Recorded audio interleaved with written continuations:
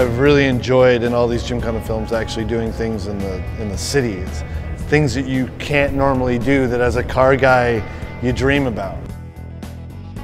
I wanted to do something different, but I wanted to do it in a different car, so that's where I came up with the idea of taking the all-wheel drive system and putting it in something completely unexpected. So the retro modern Mustang is what we came up with.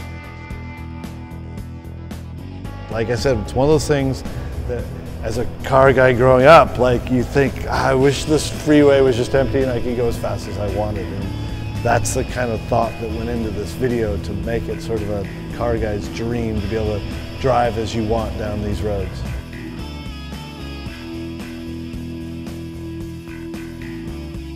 You know, RECARO's products have been exceptionally well designed and built and have really kept me safe through some of the heavy crashes that I've had, and including a huge one I had in Portugal in the shakedown stage, which one of the hits at the end registered as like a 4G hit on the car as we hit the ground. And you know, I walked away from that, you know, with just a bruised foot, you know, and that's really a testament to the safety equipment that the FIA specifies for our cars, but especially that RECARO seat is the thing I am connected to.